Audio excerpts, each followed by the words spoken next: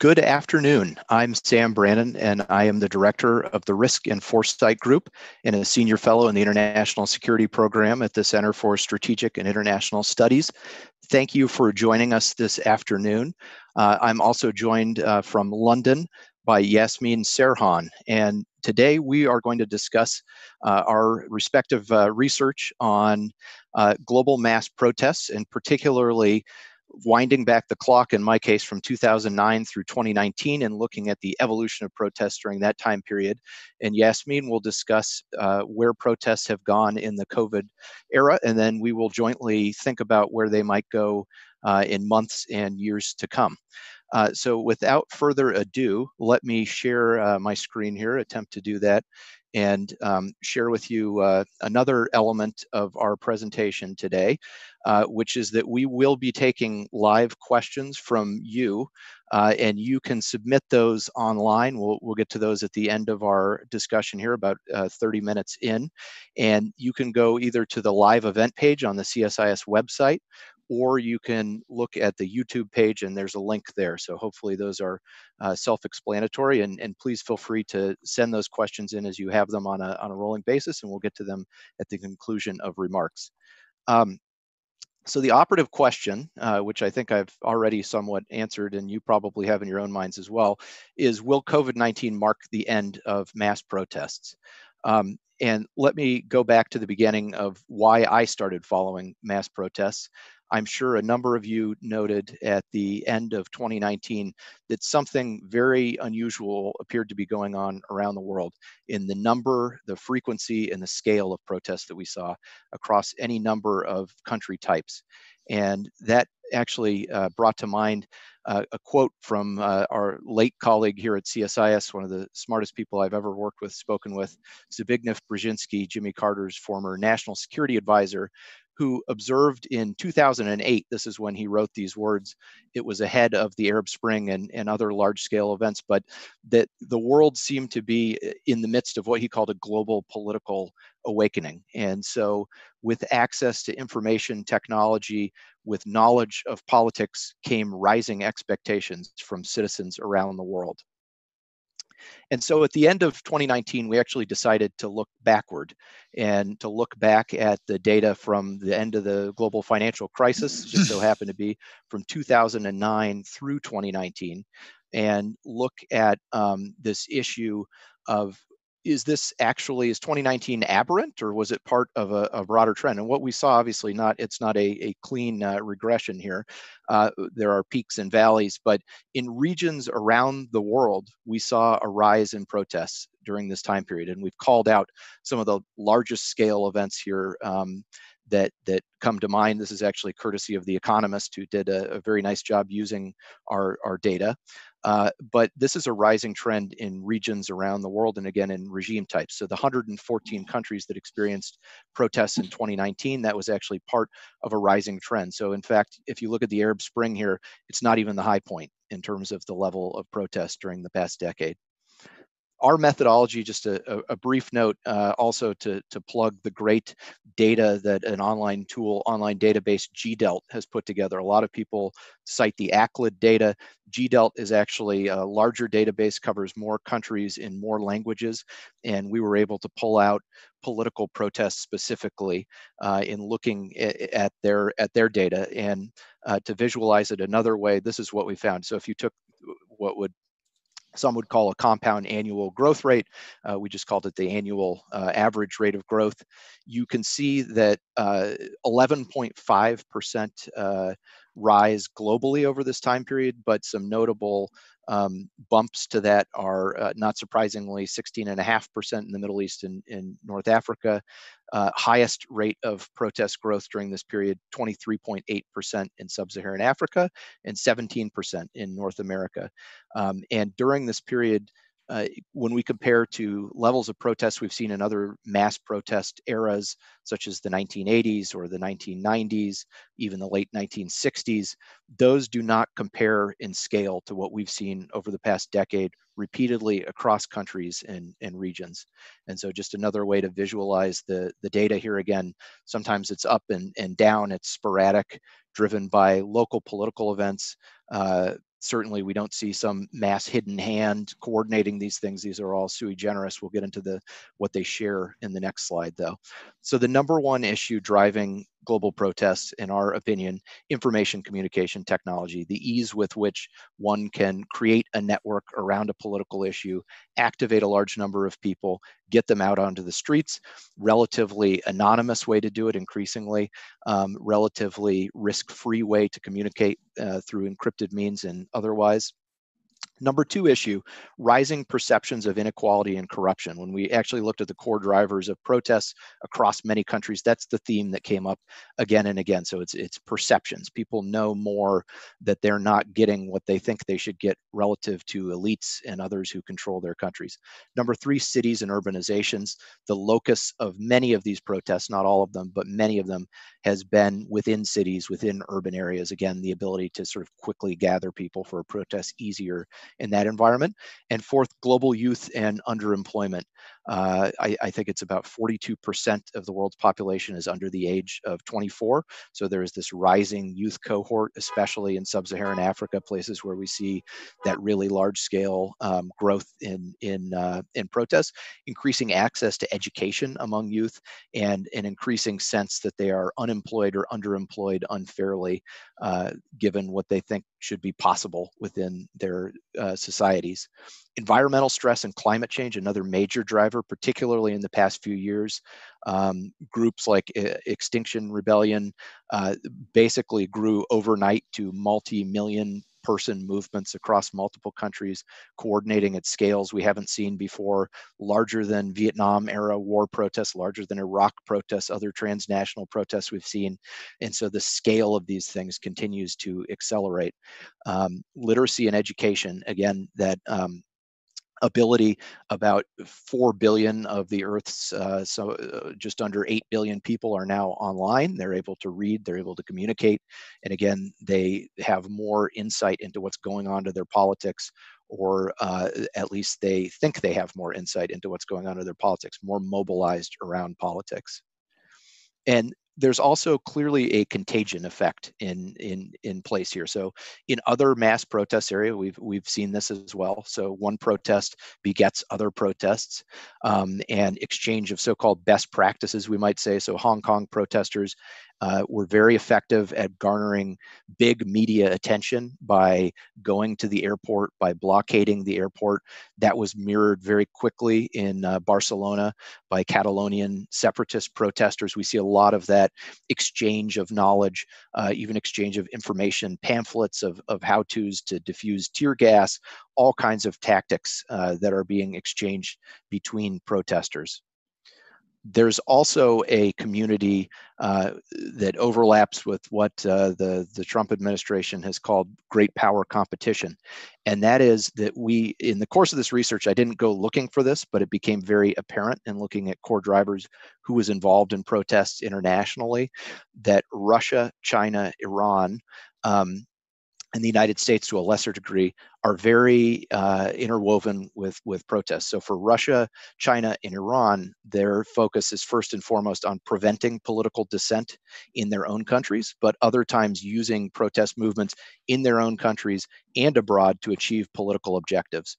And increasingly, we can see in their foreign policy behavior, in their statements, there is a real focus on, number one, sort of advertising, in effect, almost rent an authoritarianism service, advising other regimes and governments on how to repress protesters, including at the digital level. Russia, in its Africa summit that it held last year, one of the big things that it rolled forward to a number of governments in Africa was basically a willingness to do what it takes to keep your control on power. Everything from using sort of troll farms and other approaches to even the sharing of mercenaries. You can look at a Syria-like approach that rose from sort of a reaction to protest movements all the way to military force. And finally, with the United States, there is a special role the United States has played in political protest. First of all, because many people believe, whether it's true or not, and mostly it's not true, that the United States is behind protest movements, and especially Russia, China, and Iran have this belief that that's the case. And in other cases, there's simply great value in what the United States says, not only to protesters in terms of supporting democratic values, but more so in many cases to sort of keeping the regime on notice that the United States is watching and that there are certain lines being driven. So there's a special role for the United States. Additionally, in tech policy, a lot of the platforms and tools that are being used by protesters are US origin, which is actually why China, Russia, and Iran are so interested in creating internet fragmentation and creating their own tools and ways to control. So there's really an offense, defense, protesters versus each other, even US versus these three countries dynamic that's playing out globally. So before I turn it over to Yasmeen here, let me just note that our analysis ended, as I said, at the end of 2019. Clearly, a lot has happened since we released this report at the beginning of March 2019. We were in the office at the time. None of us expected things to go quite the way that they have. But we believe that the core drivers that we identified in our study carry through and in fact have in some ways accelerated in the present. So obviously public health concerns, regulations, a variety of reasons why we are not seeing mass protests, and we'll get to that in a second now, at the level we were before. But issues like income inequality, like views of whether the government can or cannot deliver to meet citizen expectations, all of those have sort of spiked in the current environment. They're accelerating, they're not decelerating. So the idea that the protests will lose steam or lose oxygen is not one that I think is true. Second, a lot of these protesters, and Yasmeen will talk to this, have really returned to their digital roots. These are digital first organizations. And so for them to go to digital footing isn't as big a deal as one might think. And also youth protesters, very familiar with living online, with social distancing of a different sort. So there's a lot of resilience built in there. And again, extraordinary economics and politics of the current age. When a number of people are being asked to make the kind of individual sacrifice or choices that they're making when they're losing their jobs, their expectations that their issues, their grievances will be dealt with in the same seriousness as COVID has is through the roof. And we see this particularly in the environmental protest community, but we see it in a lot of other areas as well. And fourth intersection is authoritarian opportunism. So I think there's also very clear evidence that a number of countries, whether it's Hungary, whether it's China in the Hong Kong case, whether it is Russia in a Moscow case, whether it is Iran in the case of putting down protests that arose late last year, early this year on various issues, see this as an opportunity to sort of reset with protesters gaining the upper hand.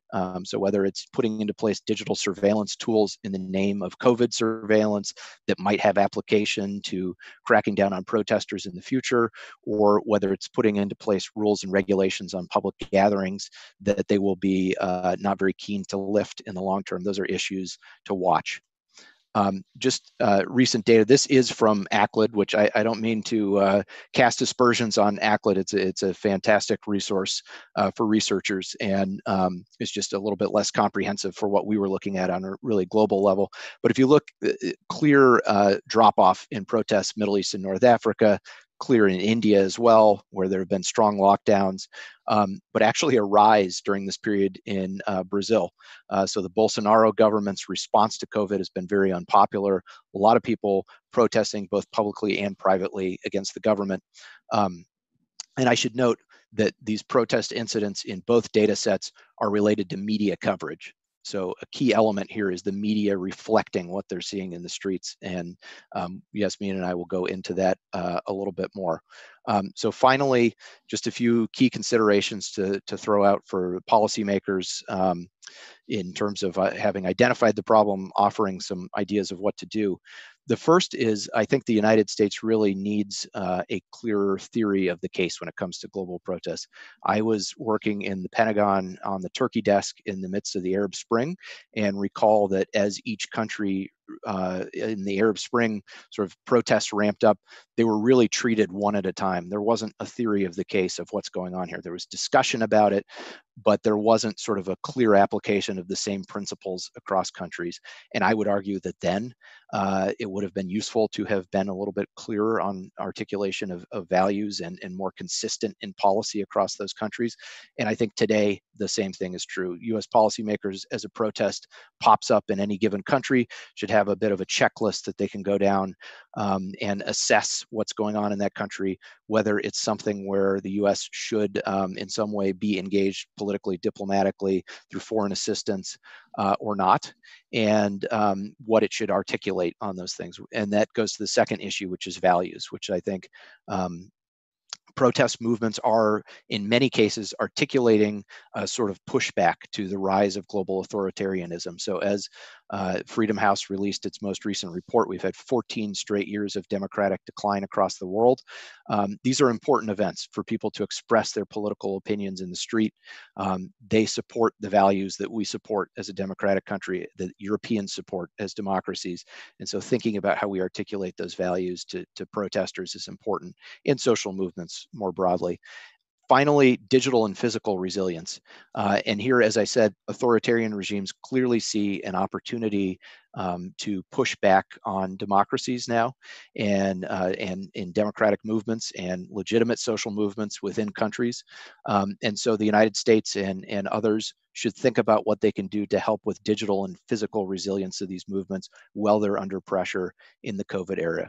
So with that, I will turn it over to Yasmeen. I will again remind you, please submit questions online in either of these forms.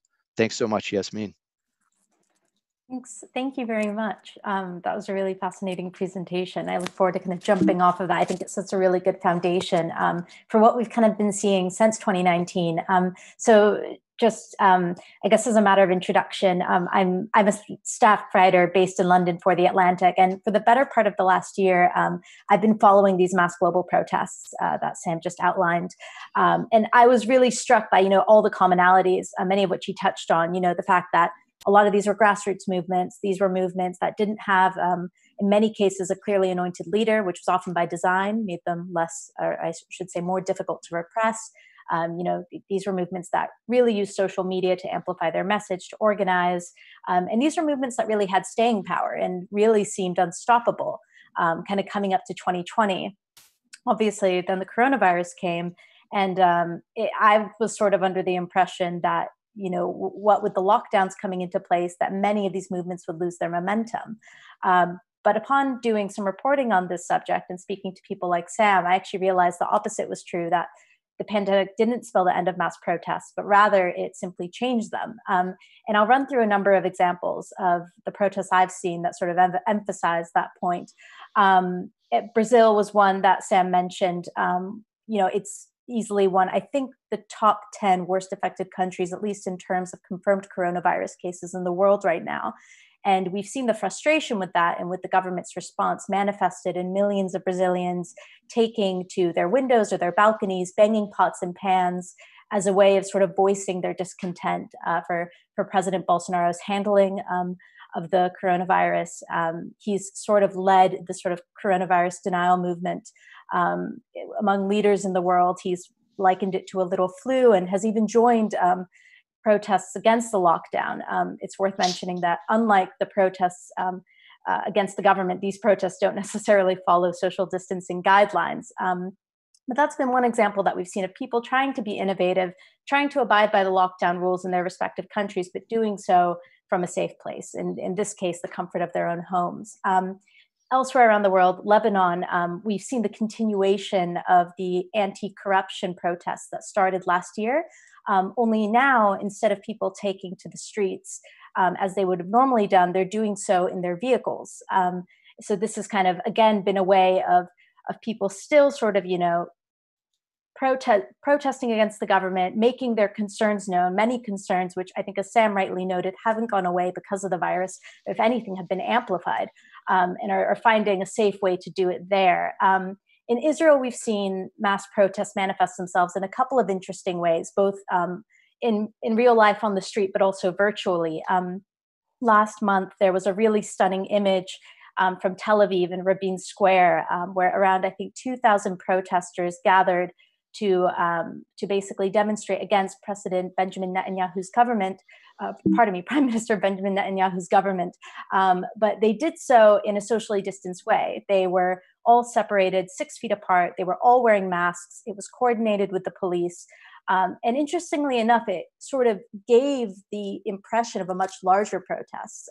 For those who aren't familiar with Rabin Square, it can accommodate tens of thousands of protests, or tens of thousands of people, I should say, in a normal protest. So this one, though with less people, did seem quite big because they had taken up the whole square. But we've also seen virtual rallies take place in Israel over the government and its handling of the crisis. One which occurred over Facebook Live, attracted quite a few viewers. Similarly, as Sam noted, the climate change movement has also found digital refuge. I know that last month for Earth Day, we saw that they staged a global digital mobilization, which featured not just panels, but music performances, basically a way of sort of kind of trying to maintain that momentum and still get their views and point across, but in a safe way. And Swedish climate activist Greta Thunberg has also encouraged her followers to adapt to the new circumstances by shifting to online strikes as well. Let me see. And then finally, of course, one of the biggest examples of protest movements this past year we saw in Hong Kong, where the large-scale rallies that we've seen for much of the past year were put on hiatus very quickly after the first cases started emerging in the country. Instead, they kind of pivoted online, which was already sort of a comfortable spot. It was how they organized their protests. It was how they communicated, often through encrypted messaging. And they would do things like, do online petitions, host virtual events. The organizers I spoke to were really found it really important to note that they didn't see these sort of virtual manifestations of protest as a perfect replacement for real life street protests, but they did see it as an important way of maintaining momentum until they can resume protests. And many are hoping that they will be able to by June, which is when they will be celebrating their anniversary. In fact, though, we've already seen some resumption of those protests just this week, though we can talk about that at a later time. I think something that I kind of discovered in my reporting, just stepping back broadly from all these examples I've outlined, is that there are obviously pros and cons to the sort of digital adaptation that we're seeing around the world. The obvious pros is that, these protests aren't geographically confined anymore. A protest can span an entire city, an entire country, or even the globe, depending on who's tuning in. They don't need to, seek out permits to assemble as you might otherwise normally do, and nor do they have to worry about police crackdowns, particularly in places like Hong Kong and Iraq, where obviously those were quite frequent and obviously covered very widely. The obvious disadvantages, I think, is that obviously online protests don't have the same physical impact that street protests do. A campaign by Extinction Rebellion can't tangibly disrupt the way they did this past year in London, kind of camping out in street intersections or disrupting public transport the way that they could if they were online. Also, if protesters aren't physically out there, there's less of an incentive, I think, for governments to respond. It's a lot more pressing if protesters are on your doorstep outside a government building than, say, if perhaps they're just, having a sort of virtual rally. And I think kind of related to that, they're also unlikely to attract the same level of press coverage also. I think one point that I'll probably end on is that obviously going digital isn't a panacea, though, as Sam rightly mentioned, many of these protests, particularly those that are kind of pushed by a younger generation, they're already online, they know how to do this. But for some places, such as Algeria, where street protest has been the dominant form of protests, this lockdown has been quite difficult. And as Sam mentioned also, the fact that, some governments have sort of taken advantage of this situation to sort of quell protests has also been a challenge that some movements have had to face. In Algeria, they've been having twice weekly street protests against the military-backed regime for the better part of the last year, up until March, when they self-elected to stop those protests in order to comply with lockdown measures. Now the Algerian government has banned protests for a year. So, it's up in the air how that movement will kind of go forward even after this pandemic has passed. And, we've seen similar steps taken in Hungary, where Viktor Orban has sort of given himself or has passed legislation that allows him to rule by decree indefinitely. So he has the power to prevent public demonstrations. In the Philippines, President Rodrigo Duterte has authorized a shoot-to-kill order for anyone violating lockdown measures, including would-be protesters. So I think this is definitely kind of a concern that protest movements will be kind of contending with, particularly as I said before. I mean, a lot of the concerns that these movements have been facing haven't gone away. In many parts of the world, this whole crisis has sort of amplified them further. We're already starting to see in Lebanon, where, as I mentioned, was an example of protesters sort of adapting to the circumstances. We're already starting to see some trickles of people defying lockdown orders because they feel like they don't have a choice. So yeah, I think there are a lot of really immense examples, and we're gonna see more and more, I think, obviously as the weeks and months go on. But yeah, I'll probably leave it at that for now, and I'm sure we'll get into it in the discussion. Thank you, Yasmeen. That's a superb overview and catching us up to the present. Let me first apologize. I was sharing the wrong screen. I'm told you all saw a very tiny version of the slides. We will post them online, and I'm sure we can figure out how to fix that on the web video. I turned 40 during quarantine, and apparently that's old enough to no longer be able to use technology effectively. So apologies for that. We are joined on the line by Michael McCabe from USAID. I noted that he was going to be on today and asked him if he wouldn't mind, before we go over to the questions that we've been collecting, just sharing a few of his own thoughts, just speaking as an attendee here today. Mike, are you on the line? Yes, thanks so much, Sam and Yasmeen, for your great presentation on the dynamics of protests and social movements, not only over the past decade, but more importantly, how this landscape's really quickly changing with the current circumstances and the aftershocks of COVID. I think we're all seeing daily how the many protests and social movements have been adapting to COVID-related restrictions, as well as adding both health, economic, and other related concerns to their list of grievances or concerns. And so one thing's for sure, that protesters and these movements have learned to adapt using technology in all sorts of new creative ways, whether it's the virtual murals, the car protests, the online pro-democracy games or tactics, as well as how they're delivering food and being part of the solution for those who are needy, whether it's in Lebanon or other areas, just as governments have also taken advantage of the lockdown time to adapt their tools. I think, one of the things we're looking at really closely is not only how COVID health-related issues are impacting a lot of outcomes, but the secondary impacts that we're seeing already that can be really worrisome in the coming year and the coming month. In particular, for young people, the issue I work on a lot, issues impacting children, youth, and marginalized groups in terms of really high numbers where 9 out of 10 young people are out of school, and many may not return to school to help their family out with income insecurity needs, or growing numbers of unemployed youth or who are income insecure, where they already have 2 to 3 times the rate of unemployment of the general population. So combining that out of school, out of work, along with the frustrations of the inability of some governments to meet those basic needs in the time frame that citizens expect, could lead to even higher numbers of protests as countries start opening back up. We're looking at some new and effective ways to really authentically engage young people in particular as partners in development. We think that that's part of the solution, is creating this continuum of civic education, civic engagement, leadership development for young people to find their sense of voice in communities, around these issues that you've highlighted, whether it's on climate or health or education or employment.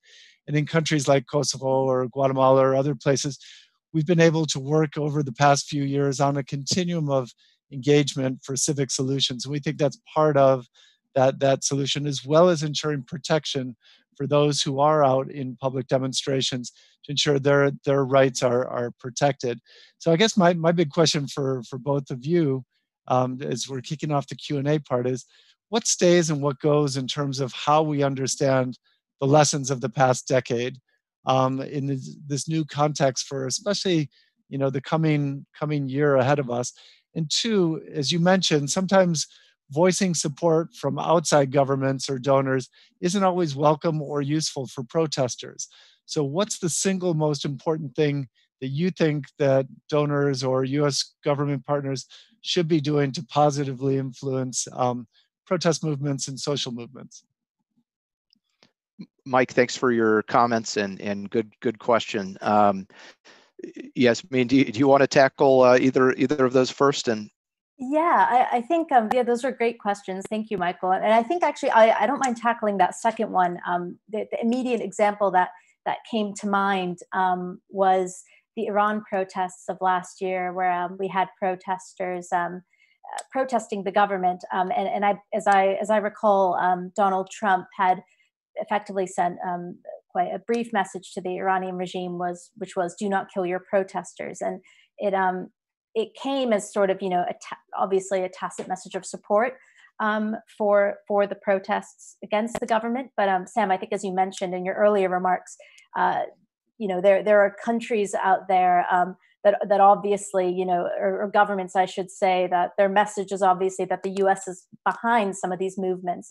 So I think something that's kind of important to bear in mind when if you're the U.S. in this case, or any government, is how your support for a protest will be perceived, and how the governments that are the subjects of those protests might flip the narrative or use that narrative to sort of fuel their own perceptions of the protests. So in this case, I think we saw, very quickly that the Iranian government was effectively able to say, oh, look, see, this is the U.S. supporting this protest, or effectively making claims to undermine the protests. So even if it's, a protest, which I think in this case was quite leaderless, this was kind of another example of, making it quite easy to repress by sort of pinning it on one figure that they can target.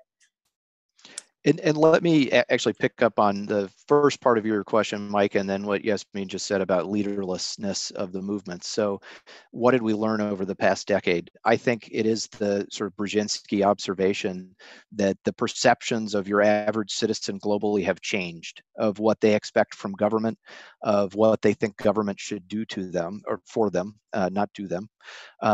And there's a gap, and I think in many countries there's a growing gap between what people want and what governments are able to provide.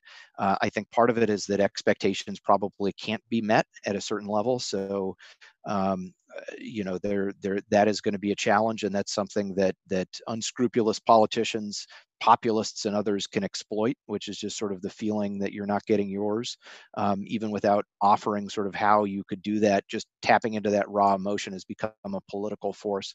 The other piece, though, is that there probably is a need for governments, democracies, all kinds of governments to change and to innovate. And I think, there are some small country examples where this happens on a much more continuous basis. In New Zealand or Singapore or a UAE, or I think economically advantaged countries have a lot more ability to sort of rapidly adjust. But I think we see policy innovation at local levels, in states, at supranational levels across the continent of Africa. There are interesting things that happen, and so governance needs to change, needs to adapt. But I think the sort of the flip side of that is that there is a danger of, when people are in the streets, they're going to be in the streets again. And so, how do you convert that street energy into political movements, into political parties, which we see in decline in so many countries? How do you take the power of people marching in the street and make them sort of channel that into productive political channels, make new political parties? In some cases, that is a big challenge. The sort of the death death of democracy by its inefficiency, by the failure to translate sort of energy into outcomes. So let me turn to some of the questions that we've gotten here. We have some tough questions from the audience, tough as in good questions that are going to be tough for us to answer. Let me start with this one from Teresa. Do you believe that individuals' freedom of speech can be hampered more easily during virtual protests? And do you believe that police crackdowns will be translated into state actors preventing protests via electronic means? So sort of our protests as effective during COVID, and will governments use COVID as a way to further suppress protest? And Yasmeen, you touched on this a bit before, but you want to take that? Yeah, absolutely. And I think that's a great question. And I think the answer is that it probably depends on the country where the protests are taking place. I mean, certainly there are examples, of governments that do have the power to sort of shut down the internet at will, often more authoritarian or autocratic countries. So obviously in those sort of places or in those sort of contexts, the digital realm isn't always a refuge. And particularly if it's a scenario where encrypted communication isn't as easily accessed, or internet curtailed. I think that does pose a challenge, and it's kind of I think again one of the sort of cons of only having the online realm to go to for protests is that it isn't as equally accessed everywhere in the world. In countries where obviously the internet is free to access, then yeah, I mean, of course, then people won't have a problem with that.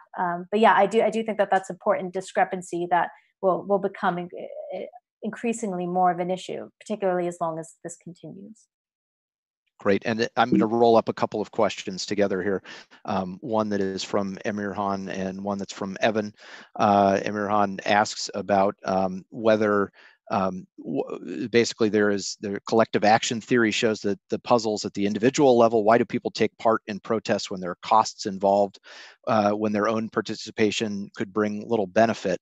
Does it change in terms of COVID? So that sort of personal risk calculation, risk reward, does it change?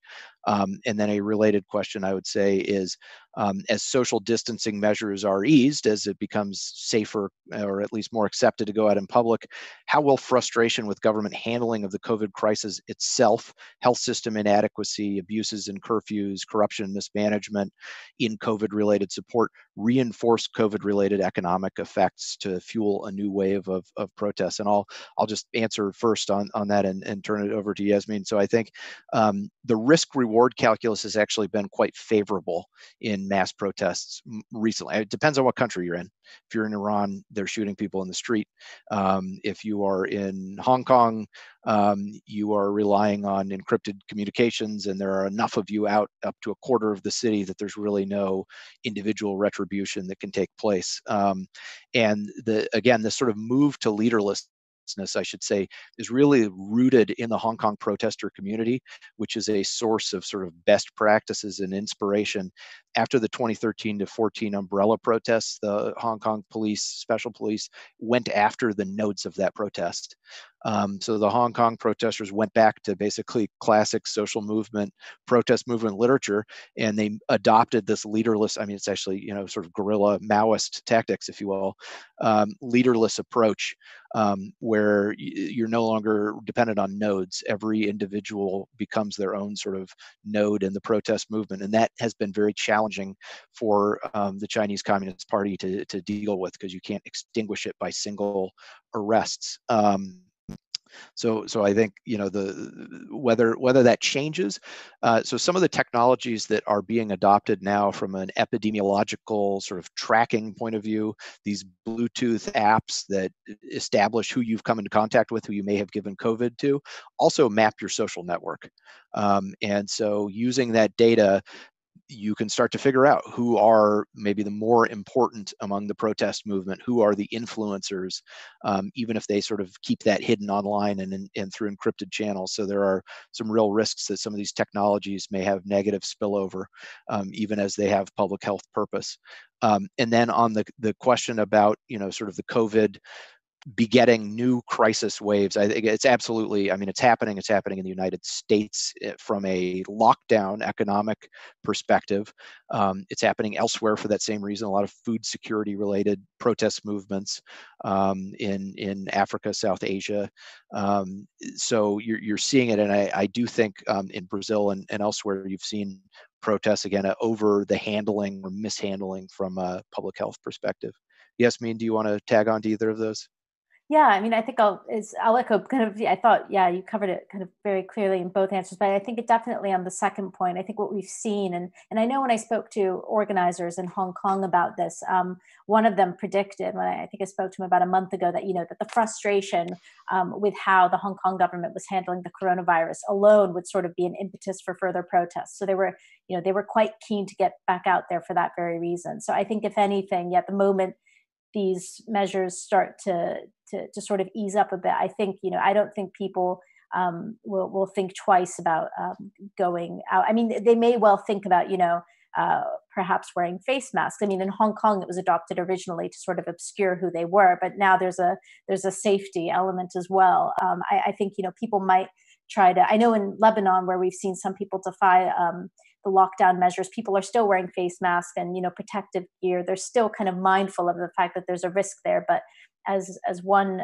gentleman put it in a report that I was watching, that this is a matter of going hungry, that there are just some issues that, were separate from the protests, but separate from the pandemic, but have been amplified by them, that are just too big not to go out. So I definitely think we'll be seeing more protests, either continuing off of the concerns prior to COVID-19, but also kind of off the back of COVID-19. We may just see a slightly altered way that protesters decide to perform them. And Yasmeen, let me ask a question that reflects a number of the questions here on the media's role in sort of amplifying protesters, making protests so politically attractive, given, for instance, again, referencing the US domestic environment, it was, maybe a few dozen sort of lockdown protesters who converged on various state capitals over past weeks, garnered an unbelievable amount of media attention. This is an outlier view by all public polling that I've seen. People actually support economic lockdown, don't want it to be lifted prematurely, but the dialogue shifted sharply in the United States based on the presence of these protesters who appear to have been not self-organized in many cases, but part of sort of larger political movements that were tied into more conventional politics in the United States. So clearly the sort of use of protests in the midst of COVID to be a political messaging tool is important. As you watch from sort of a media lens, what's the right way to cover protests? How do you keep them in context? How sensationalist do we risk becoming about protests when they gather so much public attention?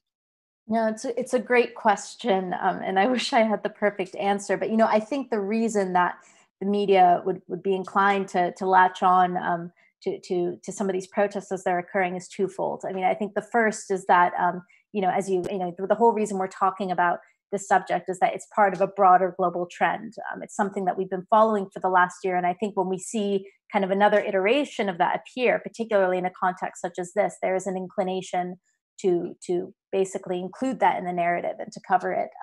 But the second thing I think is that it's because we're all stuck out inside, but because of the circumstances we're in, that when something does happen outside, that particularly something that often is defying the rules that have been put in place to sort of curb this virus's spread, I think it's regarded as a big deal and as something that that needs to be drawn attention to. But I think you're right. I think there is, particularly in cases where there aren't that many people, there is a risk of sort of overinflating the impact or the importance of some of these protests. I thought there was a great example here in the UK. The lockdown protests here, at least as far as I've been aware, haven't been nearly as big or as prominent as they have been in the US. There was a write-up of one such anti-lockdown protest in the Times of London, in which the reporter noted that there were 7 people at Trafalgar Square, and that her presence had doubled their numbers. So, I think there's a way of writing about this that can convey, how big a protest is, or whether it's not big at all, and that, you know, in and of itself is news. The fact that, you know, I think covering that in that way and saying, look, you know, by and large, as you say, these lockdown measures are something that the public are widely behind. It's something that they're concerned about. So I think there are ways of covering it, bringing attention to the fact that these things are happening without necessarily sensationalizing the fact that they're happening at all. I hope that was an answer and not a complete dodge. But no, I think that was an answer, and we have come to the balance of our time here. I think obviously an evolving issue, lots of outcomes, lots of changes by the day, lots of evolution in protester thinking, and lots of issues for policymakers in all capitals to think about, even as they're dealing with these big issues. This is an important one as well, and it will be not only with us, but it will be back possibly with a vengeance in months and years ahead. So I hope we can check back in with you sometime soon on this, Yasmeen, and thanks so much for joining us, all of you online around the world. Thanks, everybody. Be well. Thank you.